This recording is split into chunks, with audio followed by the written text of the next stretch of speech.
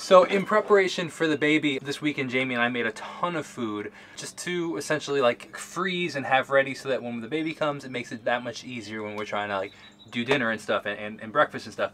So we made a big omelet. We made, and I chopped it all up and froze it in pieces. We made chicken cutlets. We made a ton of stuff. But some of the omelet was in the fridge, and for breakfast yesterday I had some of it. So I wanted to make more. So I just got new eggs, and in the omelet I'm going to be chopping up some greens from the garden. So let's collect some greens and chop them all up. So first we're going to take some of this chive. So we got one very long green onion. Maybe we'll take some, these are microgreens. So I actually decided to harvest all the microgreens so that I could start growing new ones. Garden vegetables, spinach and collards. I took a bunch of my herbs over here, oregano, thyme, marjoram, sage. All right, so we chopped it all up. Now we're gonna mix it with the 10 eggs I just put in there. Throw it in the oven. There you have it, ladies and gentlemen, 10 egg garden omelet.